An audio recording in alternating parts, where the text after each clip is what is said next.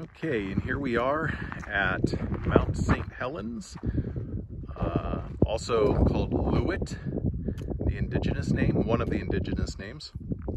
And you can see right into the crater. And something I noticed whenever we were taking our break, Lachlan and I looked up in the crater, and if you see, you can see those little plumes. You see that plume of smoke there right in the middle? Steam or gas, and there it goes. It kind of disappears. I have never seen that, and I was really excited when I noticed that. We are on Devil's Point, and while we wanted to, it looks like they don't want you to go out there on that ridge there. I know a couple of other people just went, but we're gonna follow the rules.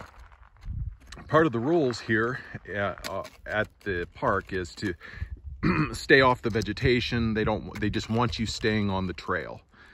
So we're gonna abide by that. And you can see, look at this.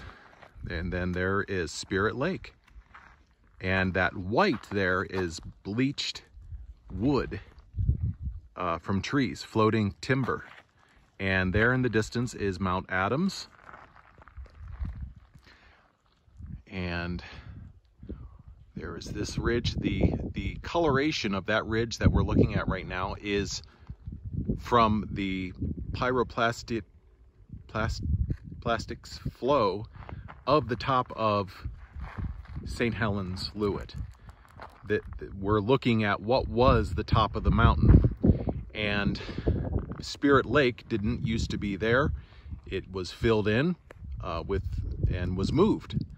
So just really enjoying this scenery. I'll pan here to the right, and you can see bedrock on St. Helens. What was that, Lachlan? They say that there's bedrock in St. Helens. There's bedrock in St. Helens. Yep. Yeah. You can see the observatory, Johnston Observatory, there in the distance. We are about just under 3 miles out. And I'm gonna go ahead and pan around, and there's the trail, and we get a 360-degree view of this view, that amazing view. Pretty easy hike, and we'll likely bring some friends here in the future. But just wanted to make this little video. This is it is September 25th, 2021.